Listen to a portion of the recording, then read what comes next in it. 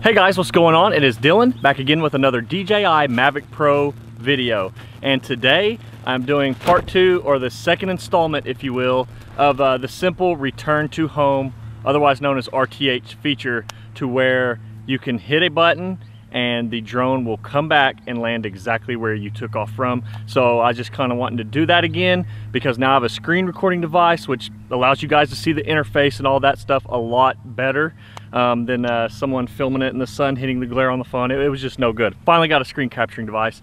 So anyways, we're going to do a little RTH, show you guys how accurate it is, and show you how to set it up and how to do it in case you're ever in a situation where you need to use it.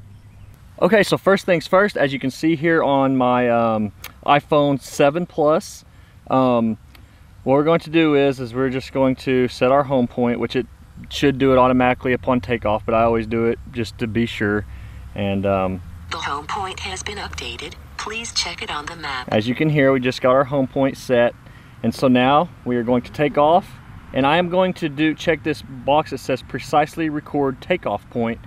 Which what happens is it gets so high, then it takes pictures from underneath of where it took off from. Now let me get this camera and show you guys exactly what we have going on here. So as you can see, the drone is on this little pad and it's directly centered in between this H. So that is where it's going to take off from. Just making a note of that so we can see how close it is whenever it returns back. Okay, so now we're going to take off.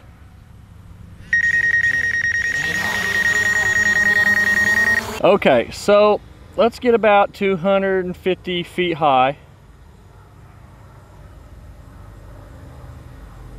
That ought to work. And let's just head away from us for a little while. And I'm going to fly the drone, probably about 2,000 or so feet away from me, just so we get good far and away, so we can show you, how impressive this so we can show you guys how impressive this return to home feature really is. So we are just kind of cruising it here.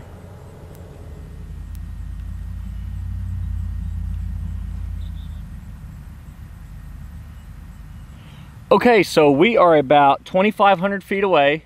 And as you guys can see, I'm sure I just tapped on it with the green box. There's that water tower that I just took off by, so I'm over there somewhere.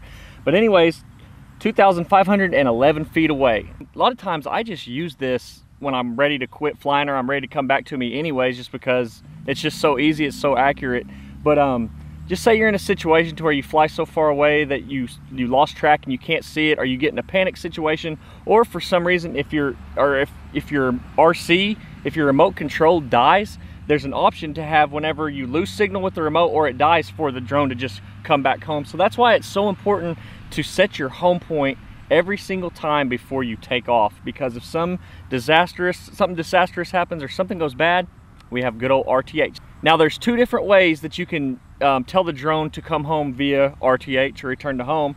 And the first one is there is a button right here that's a little gray black button with a pointing down arrow with the H, which means home point.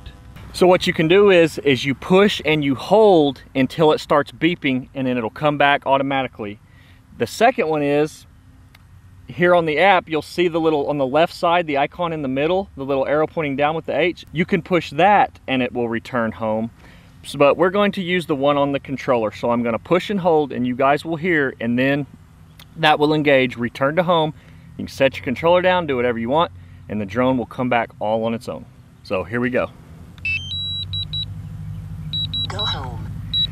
And then as you can see here on the screen, it comes up with tips. Aircraft is returning to the home point, blah, blah, blah.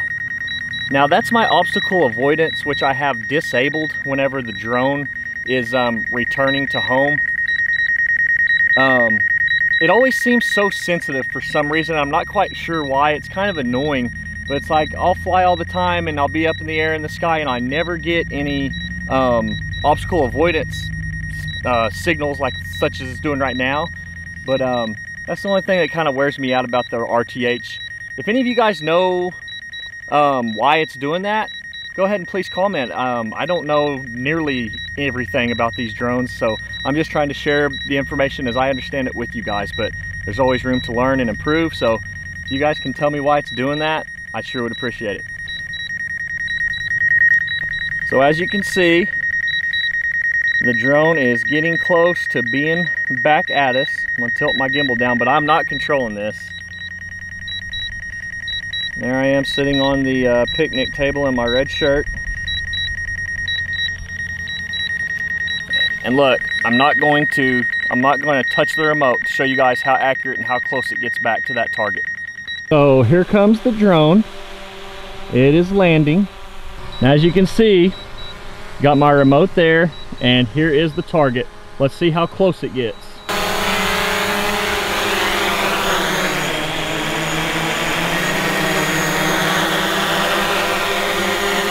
And of course, something's going on. You saw where it was gonna land. It came up and it said not suitable for landing for some reason. So I'm gonna click OK. That's kind of frustrating, but you guys see here how close it did get. And in a normal, perfect, ideal situation, that would have came down perfect for you guys. But we got a little error for some reason. It didn't think it was a suitable landing area. So things are definitely still far from perfect, you know, on the DJI Mavic Pro. But for the most part, it's a pretty impressive piece of technology. But as you guys seen again there, look how close it got. So anyways, if you enjoyed this video, please smash that thumbs up button. And also, please be sure to subscribe, as I will have more DJI Mavic Pro videos coming out. And I also may just get my hands on a DJI Spark. So still a lot more drone content and videos coming up, guys. As always, this has been Dylan. Hope you have a good one.